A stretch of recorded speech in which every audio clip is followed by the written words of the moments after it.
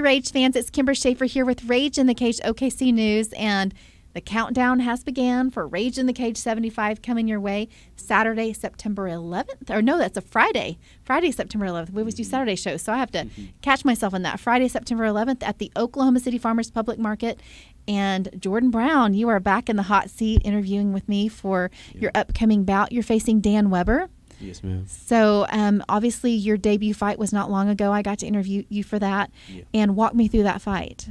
You know, we had a lot of preparation for that fight. You know, coming in, and I was pretty confident, especially with the guys I sparred with and who I trained with, and who I trained under. So, coming in, and prior to that fight, I had a fractured foot. So, that was a little setback, but we still came with the first round TKO. And, this fight I'm going to be healthy, and I'm going to be a lot better. So, how did you feel, though, like when the cage door closed, the adrenaline, all that stuff, all in check? Previously you had mentioned adrenaline dump. Like I said, we had a lot of preparation. So there really wasn't an adrenaline dump. In my mind, it's just a couple of fists that's coming towards my face. I was very, very lucky to not have any fists that landed on my face that day. But, I was really confident. Still am very confident, and there really wasn't any adrenaline. It was more nerves before the fight, but once I got in the cage and once I was walking up towards the cage, I felt better. So, good. I felt more calm, I should say. And how do you get in that mindset? I accept the nerves, I accept the doubts in my head, or whatever the case may be, and the confident thoughts. I just let it all pass through, and I tell myself, I'm not gonna die, clearly. So it's just a fight, and I've been fighting all my life, So that's really what carried me through. I'm not, it's just a fight. Now tell me a little bit. Where you train, and a little bit about your gym. Currently, I started off with the Endurance Brazilian Jiu-Jitsu in Vale Tudo under John Morton. He took me in. I trained there for a while. And then, when the whole COVID thing broke down, I didn't really have anywhere to go. But, Jeff Lindsay, he wanted to take me in. So that was me and Blake Morton. We went to Jeff Lindsay, and we still train with him to this day. And we train at Standfast under Lindsay MMA, or Jeff Lindsay. To describe the gym and describe our training routine, it's very tough. It's very brutal. There's not going to be a day it's going to be easy. It reminds me of, college sports. They're going to run you until you quit. It's kind of like that. My coach, he's going to beat you down until you want to quit.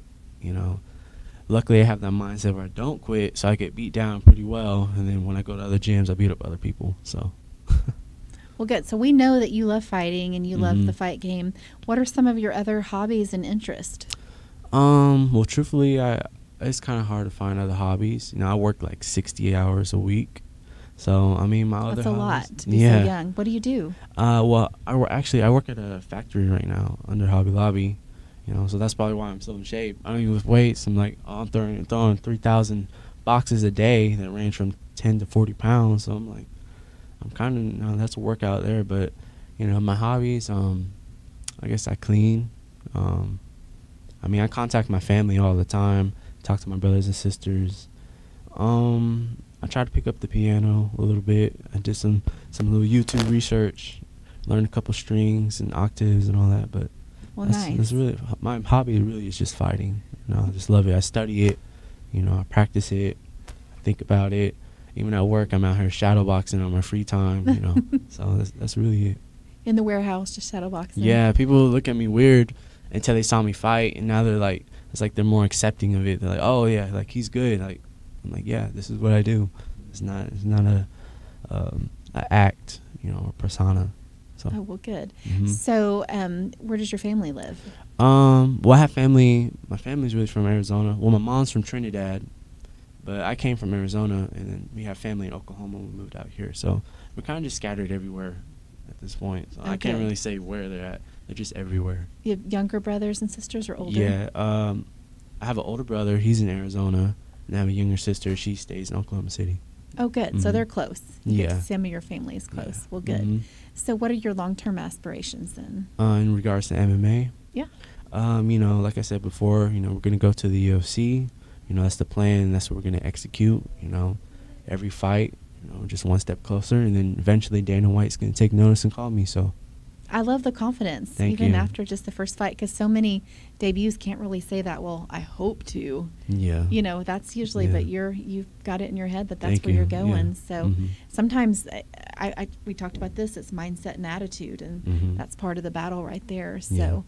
well, good. Thank you. Anything else before we wrap it up? Anything about this Um, particular fight and your opponent? I believe Dan Weber. No, just I'm gonna be ready. I'm gonna be healthier, and I'm gonna do a lot better. This time I'm gonna be able to stand up, so it'll be great. Well, good. Well, I'm looking Mhm. forward to it. Thank you. All right. And any shout outs or sponsors? Well, I need some sponsors, of course. You guys better start investing in me before I make it to the UFC. So there'll be Now's the time, right? Now's the time. I'm just I'm that piece of stock that's gonna get you tenfold. So, but I appreciate my coaches, appreciate my family, my friends, and the supporters. So, thank you all. Appreciate you guys. All right. Well, hey, thank you, fight fans. We appreciate you guys. But we appreciate you even more if you can come and see us for Rage in the Cage 75. It's going down Friday, September 11th at the Oklahoma City Farmers Public Market. And did you get tickets? Yes, I have tickets. I have lots of tickets. Lots of And tickets. They sold out last time, so limited time. Hey, yeah, get them early. We have a limited number of seats due to COVID, obviously, and the restrictions that we have. So our events always sell out anyways, but even quicker now that we have, the restrictions. I'm assuming in September we'll still have restrictions. So hoping not, but, it's looking like we will. So we hope to see you guys there. Get tickets from this guy right here, Jordan Brown, any other fighter on the card. Make sure you go to Stubwire and click their name if you can't see them in person, and we will see you there.